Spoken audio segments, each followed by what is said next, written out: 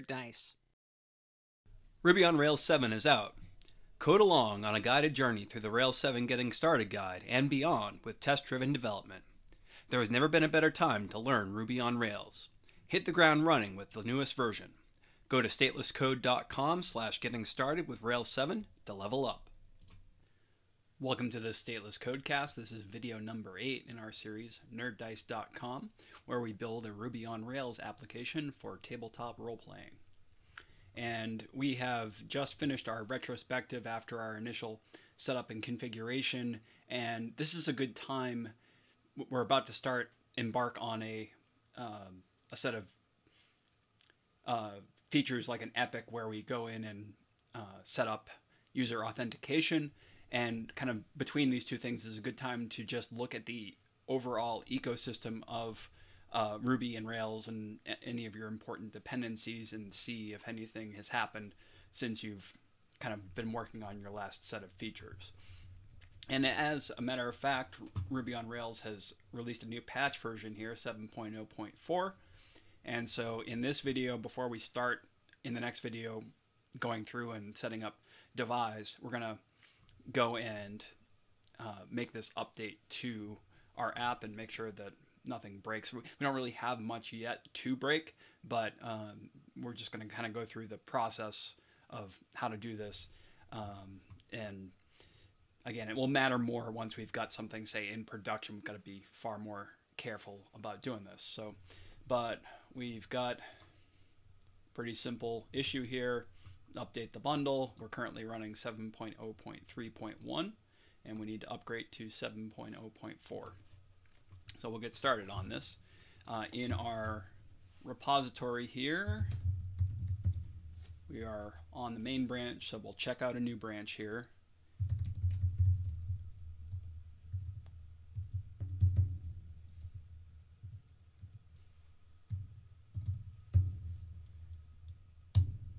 We've got need a -b.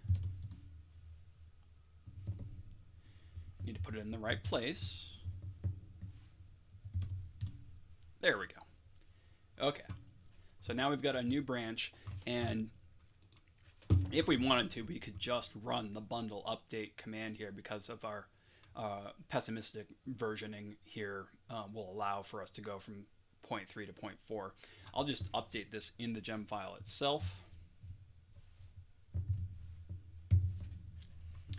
And then I'm still going to run bundle update. You can see here this might be a potentially breaking change, and before we go into production we want to set exact pessimistic constraints on all of these gems.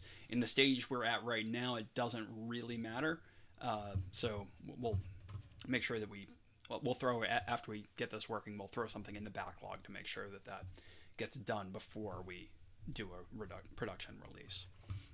So back in our command line, we can run bundle update, and we should see here now all of our Rails dependencies are going from 7.0.3.1 to 7.0.4, and our bundle is updated. And we can see that our Gemfile.lock has changed. And figure out what other things have changed here.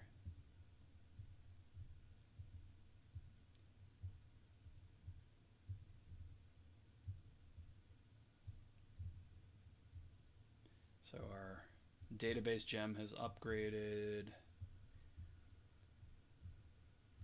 A few other kind of dependencies of the gems in our gem file are upgraded here. So we're going to rerun RuboCop.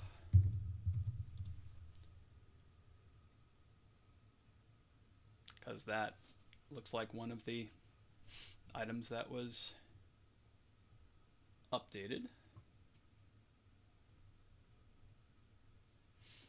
So we'll just, I have an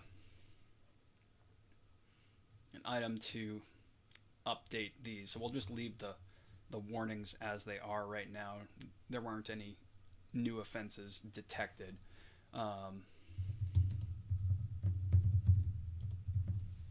Make sure that we can still run these things. There aren't any tests running right now, but I think we're okay there. So those are the only two changes we've got. And we should be able to now add them, do a commit here. I'll pause and write my message.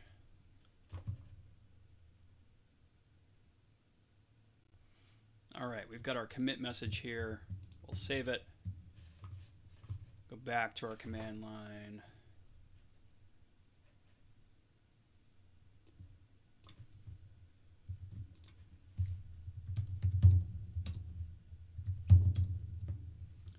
Push to the origin. And while our build is running here in the background, I'm going to go in and add an item.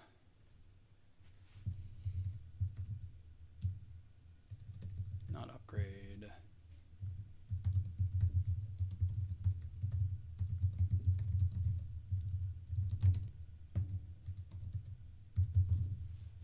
Set version constraints before releasing to production. So we'll have that there in our backlog, and so we don't forget about that when the time comes. So take a look at our actions here. We're still waiting for this to complete. I'll pause and let that complete. All right, so our build has completed successfully. We've got our issue added to the backlog, and now we can go in and create a pull request.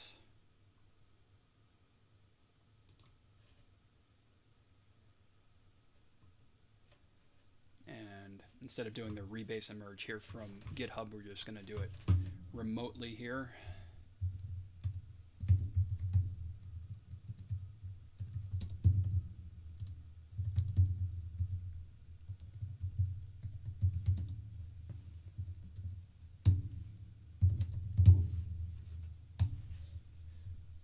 So we merge the feature branch into main, and then we push to main, which merges the pull request.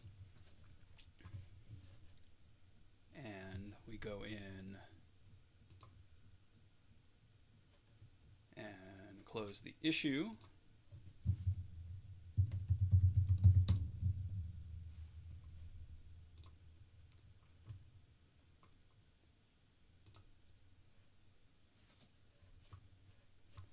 And we can see our issue is moved to done here. Hopefully our action will pass. I'll just kind of assume that that will work. We'll talk about a little bit what we're going to do next. So now we're going to go into our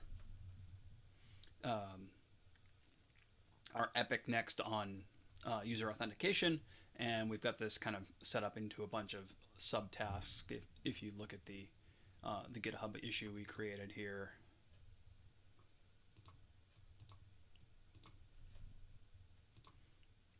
each of those kind of smaller cards are set up as subtasks here, so that's how we've got it going.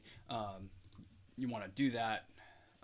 You can see, I guess here I would edit. You can see that you just kind of use a bracket space closing bracket in order to do that. We'll cancel the edit on that, but that gives us what we want. Check back in on our build, and we are successful. So we'll end there and pick up with Devise in the next video. Want to create your own Ruby gem but don't know where to start? Code along with me on the end-to-end journey of the Nerd Dice project. We'll configure and publish the gem, use GitHub Actions to trigger builds and tests, and create magic methods with Ruby metaprogramming that can roll any number of dice, all while using a test-driven approach. Go to statelesscode.com/nerddicegem to level up. Thanks for watching this Stateless Codecast. Be sure to like, comment, subscribe, and spread the word.